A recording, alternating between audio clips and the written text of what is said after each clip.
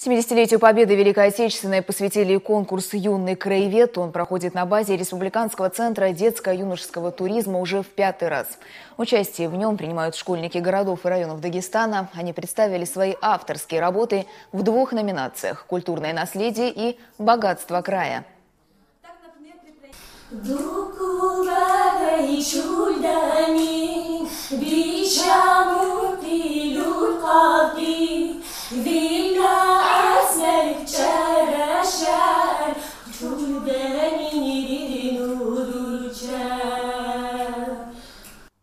Уже прошел муниципальный этап, где приняли участие более 400 детей. После республиканского отбора остались 129 конкурсантов.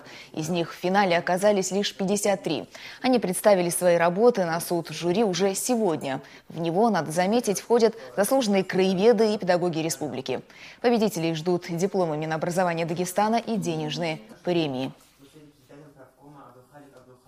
Основной критерий – это научно-исследовательская деятельность ребенка, насколько ребенок принимал участие в работе, то есть с кем он встречался, со старожилами или села, или с людьми, которые прославили тот или иной район.